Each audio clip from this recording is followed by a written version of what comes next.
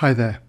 Now in this video what I want to do is show you how we go about integrating something like this, where we've got an exponential function and the trigonometric function sine x, or in some cases it might even be cosine x. And I've got some similar types here. This one we've got e to the x cosine x, and e to the 2x sine 3x, e to the minus 3x cosine 5x. And each of these are handled in exactly the same way. We use integration by parts, but we need to apply a special method, as I'll show you in this example. It's exactly the same for all of these. So what we do is let I, obviously you can have any letter you like, be equal to this integral. In this case, the integral of e to the x sine x with respect to x. And then we use integration by parts. And we need to take one of these parts as being u and the other part as being dv dx. And with questions like this, it doesn't matter which part you take as u. So I'm going to take the first part, then e to the power x as being the u, and the sine x as being my dv by dx. What I'd encourage you to do is try this question afterwards by letting e to the x be the dv dx and sine x being the u. You should arrive at exactly the same answer. So in the usual way, what we do is we take one part, the u part, that would be e to the power x, and we multiply it by the integral of the other part. So the integral of sine x will be minus cosine x. And then it's minus the integral of what we've just integrated, which was minus cosine x, and multiply it by the differential of the first part, u. Differential of e to the x with respect to x is still e to the x. And we're integrating all of this with respect to x. So cleaning up this first term here, we've got minus e to the x cosine x. And then for this one, cleaning this up, we've got the two negatives there, which gives us a positive. And just putting the e to the x at the front, we don't need the brackets then.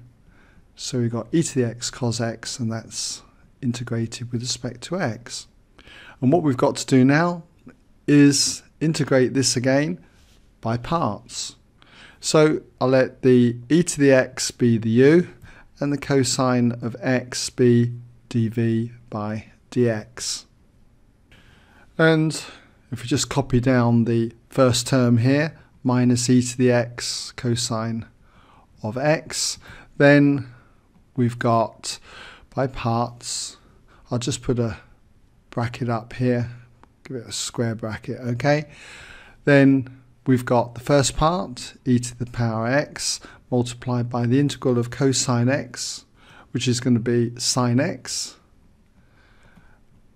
I don't need brackets here for this one, it's not ambiguous.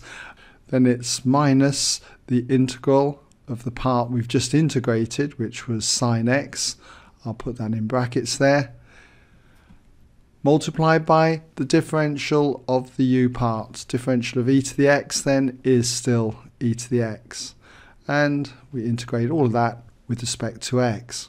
And then just close off that bracket, that square bracket there. And cleaning this up again, okay, I've got for the first term here minus e to the x cosine x.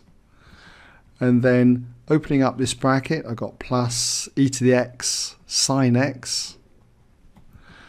And then we've got negative the integral of e to the x sine x. And that's integrated with respect to x. Now if I start to integrate this again, it's just going to keep going on. And this is the problem that we face. It seems as if it's just going to be never ending. But what we've got is that we call this I. So if I call this I, then factorising across these two terms here, we've got e to the x. I'll write this term first because it's positive. That's sine x, and then we've got this one here, minus cosine x, and I'll just call this I. So we've got minus I. And there'll be also a constant of integration, which I'll call c. Now all I need to do is add I to both sides, so therefore I have 2i equals e to the power x sine x minus cosine x, and plus that constant of integration, c. And so to get the value of the integral, I, all I need to do is divide both sides by 2. So we end up with I equaling this term divided by 2, so that's e to the x over 2, or half e to the x, multiplied with all of sine x minus cosine x, and then halve this constant. So I've either got c over 2, or I could just call it another constant. I'll just call it a, okay? So I hope that's given you some idea then on how to handle these types of integrals. And as I said earlier, it doesn't matter which part here you call u and dv dx. Do experiment, switch this round, okay? And call sine x u and e to the x dv dx, and you should find you end up with exactly the same answer. Okay?